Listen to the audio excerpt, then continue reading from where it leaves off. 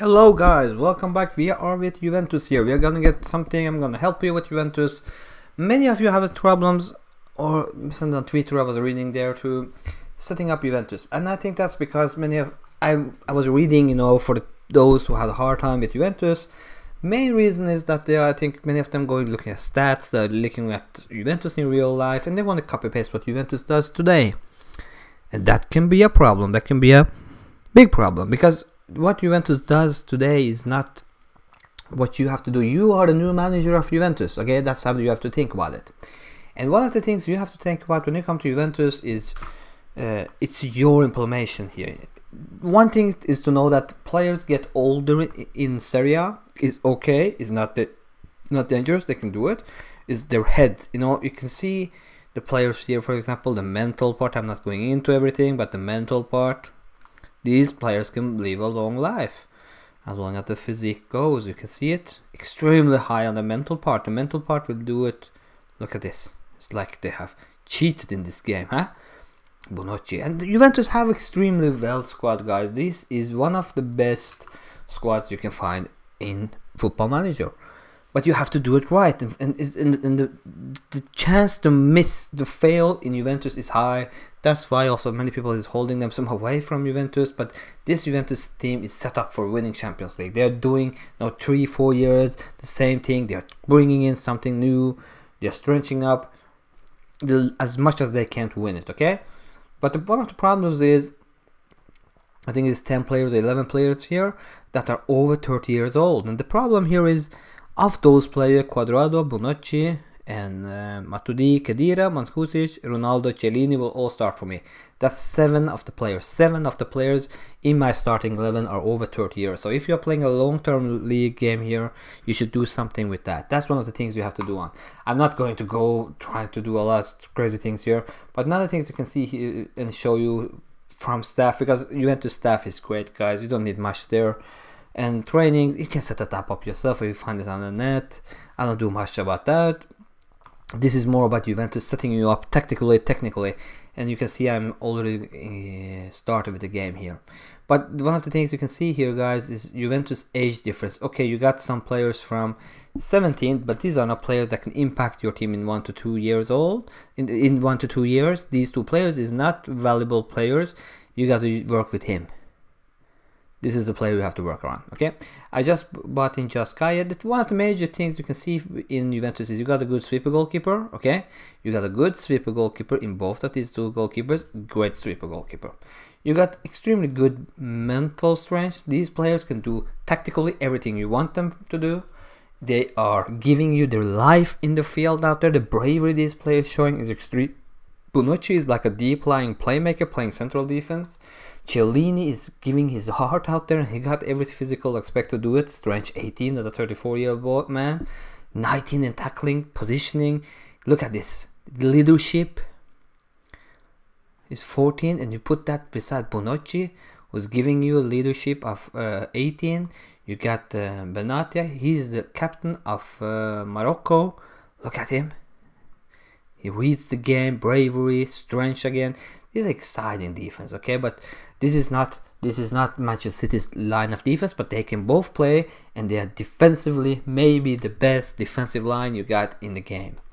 And at the sides, you got wingers who can play as backs, okay? Cancelo and Quadrado. Look at Quadrado, it's my first choice, okay? He's in Serie A, 8.25, 3 assists in 4 games. Why? Because his dribbling is 16. His pace is 18, acceleration is 18, off the ball 16. He's like a bullet at the side here, but he's normally a winger. You use him as a fullback, okay? The same is with this substitute, the Portuguese international, João Cancelo, 15, 17. The pace is great, off the ball is great. A lot of weaknesses here because he's a winger. His flair is great, his passing and dribbling, crossing. 1 game in Serie A, 7-19 here. So let's go, I say. At the left you have also Alexandro. He got injured, so he have not played more than 1 Serie A game and 1 assist that game. He was injured into the game, so he couldn't fulfill the game. But look at this, 16, 15, pace. He's also giving you some defensive strength as well. Tackling 16, he will win the ball high up in the field. So what you know is that you got defenders, central defenders,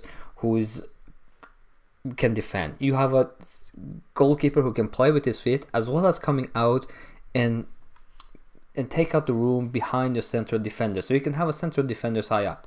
But then you want these two players going higher up in the field. Then we think, do I want wing or do I want strikers? Or do I want diamond?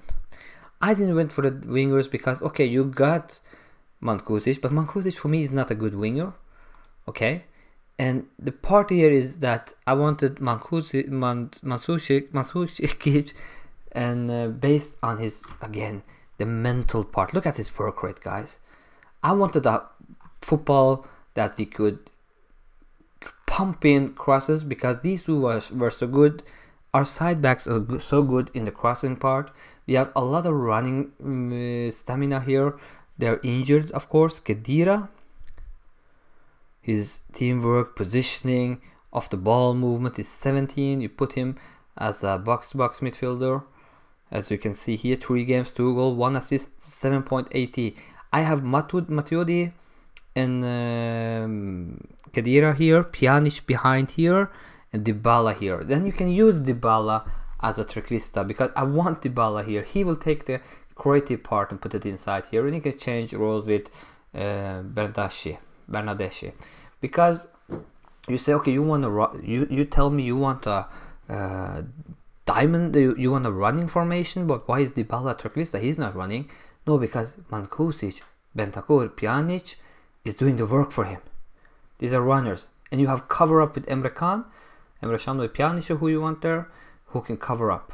And I put Ronaldo as a target man only because one thing, guys. He's finishing, he's heading, he's jumping, he's extreme. So I want him in the box. And if we are keeping possession and we are pumping in crosses, it doesn't mean he's always heading. But I want these players to cross more often, cross from deep, cross aim target men, and stay wider. And the reason is we want to pump it in, and we got good players, 3 players here covering up the second ball. If we can now win the ball inside here, we will go for long shots.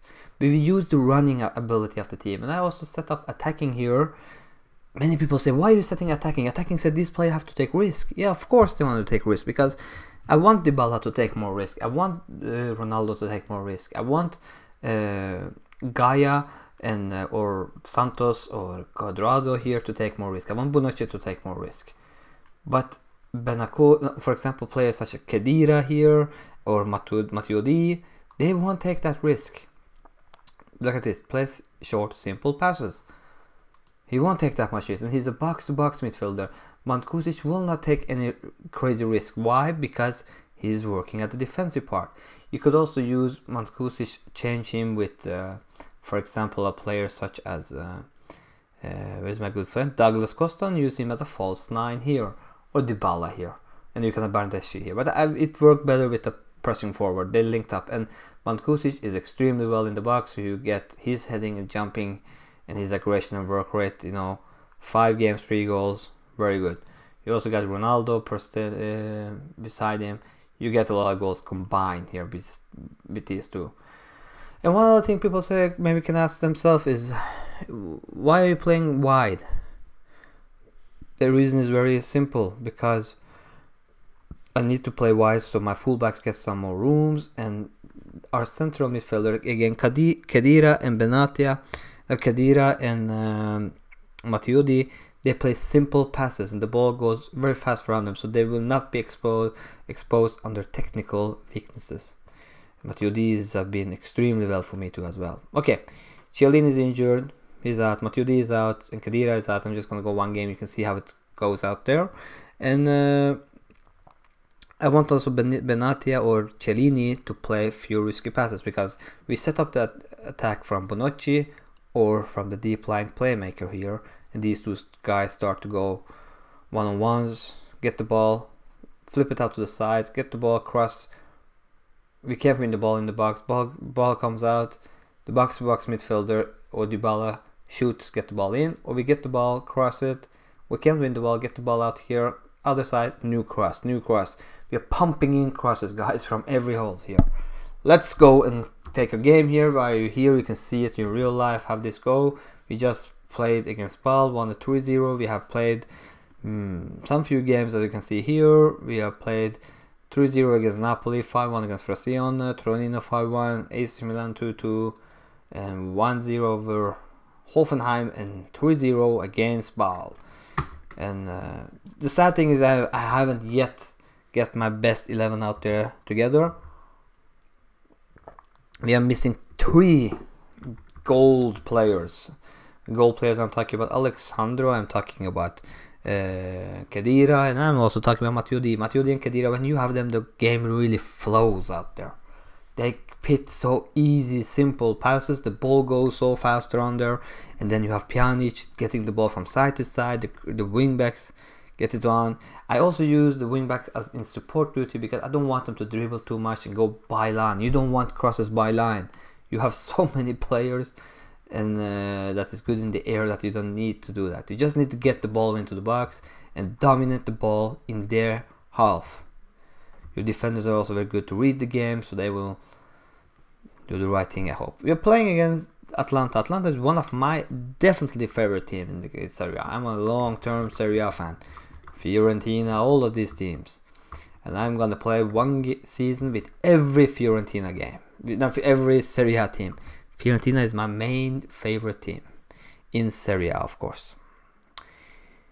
Okay, guys, since you are very good, happy today, we're gonna set Chiellini back. We are still missing the Santos here.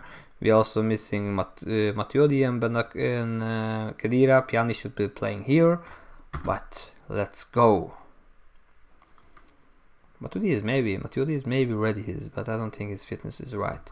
But Pjanic and Matuidi, what they are giving more, they're getting better. They're giving us better long shots in the game. Okay, we are looking at it, so you can see it by yourself instead of me setting up a team for you before the season starts. But don't go tiki-taka with Juventus. Don't do that. And I think that would be suicidal. It's possible. Possibly can make it happen because you got some good ball players, but to be honest with you, you don't, for those who don't see it, Atalanta is taking the lead. You don't got that many good ball players. You got Costa, Bernardeschi, and Dybala, and Pjanic. That's it. That's it. What you got of ball playing players. Ooh, Berisha, why are you doing that? Should let me score goals, Berisha. A 50-50 game so far, guys.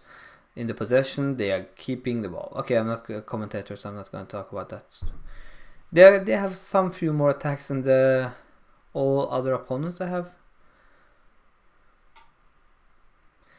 We're also good at counterattacks, I didn't say that. Good teamwork, look at that.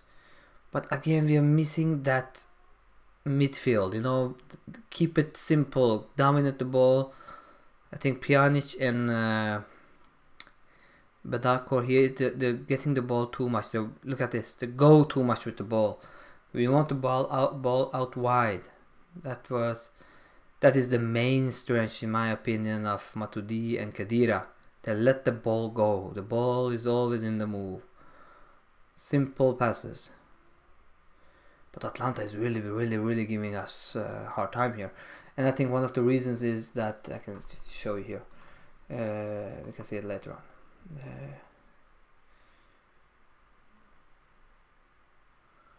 One of the reasons is their formation. There you come back, Ronaldo, very good. Okay, as you can see here, guys, is they're playing with 3 central defenders, 3 back line. They're also using wing backs, so they have double cover up at the sides with also wingers. So they are 2, sometimes even 3-1. We are not normally the opponent is playing with because this Marcelo will be thrown out wide when you have played at Hatabor at the right back. When your wing back is played out, your DSR goes wide, and then you have triple. You know, it's not that much room to play on, and you are also good cover up in the middle, as you can see. So again, we should have the simple passes that we are not having at this game. We had the same problem last game, you know. We won 3-0, but it was too much driving with the ball. I want the pace. And when there you got the goal. But as I told you before the game, with Pjanic and Bentancur, you get better long shots. So the long shots is better, yes, of course, but our main objective here is to get crosses, you know, because suddenly Ronaldo will be angry, you know, I'm not getting the ball and I'm not happy, you're not playing it to me enough, and we have a problem with a player who's got $1 million a week wage. As you can see here, they are not slipping the ball out wide enough. They're going for long shots, both Bentancur and Pjanic. They're playing too small. Especially Bentancur here. But Pjanic got some devastating long shots, guys, in this game. Or in real life as well. Do you remember his free kicks in Lyon? Or even in Roma? I haven't seen that many games with Juventus this year. I wonder if this Ronaldo is Pjanic taking the free kicks. Can't think what. Pjanic is not taking free kicks. Oh, I really like that Argentinian striker Gomez in Atlanta. I think he plays for Italy, but he's from Argentina. Okay, guys, that's the break. One more shot, guys.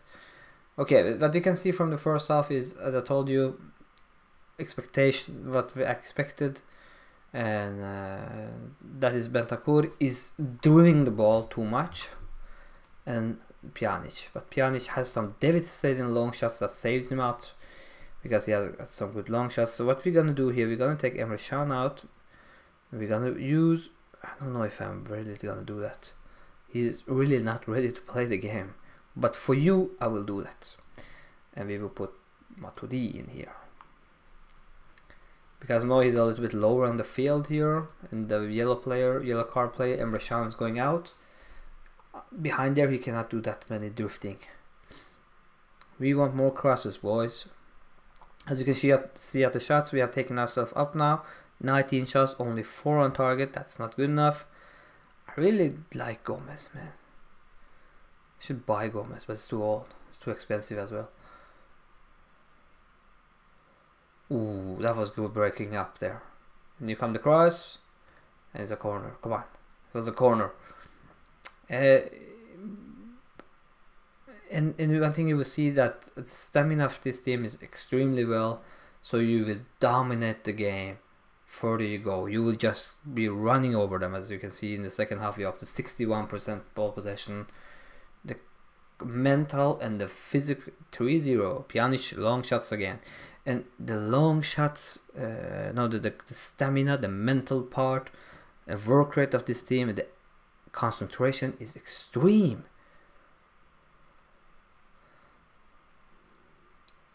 This is the game we have really. I shouldn't have chosen this game for you, but in a way it's good you could see it this game, because now you can see what we have to work on. How your players will work, you know. So it's other different ways you can go. I can set in Douglas Costa as a left back now. I could set Douglas Costa in as a striker, false 9. I wouldn't set him as a trequista because he's lacking the finishing ability. Let's look at how it will be with a false 9. Mankusic out, and he's a good false 9. He's a good false 9. Douglas Costa. As you can see here, I know we haven't set him up stuff, but 19 dribbling. He calls ball, knocks ball past opponent, cuts inside from right wing. So he will, and his dribbling is so extreme, and he will get down and pick the ball.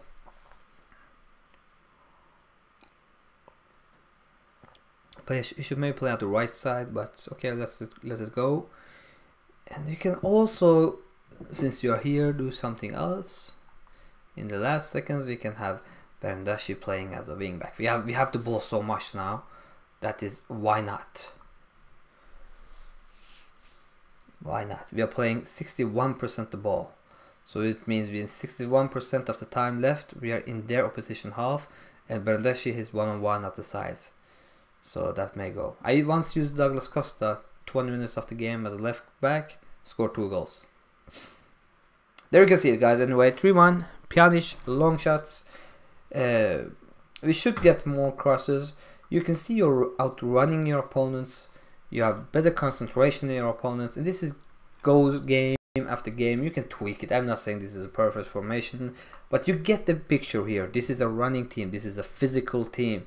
This is a team with experience, but normally teams with experience are teams that don't have the physical part because they're older. But this team have the physical part. They got work rate that's extreme. So try it with Juventus, but I again say to you, don't go tiki-taka with this team. You may do well, but I don't think you will get the potential out of the players.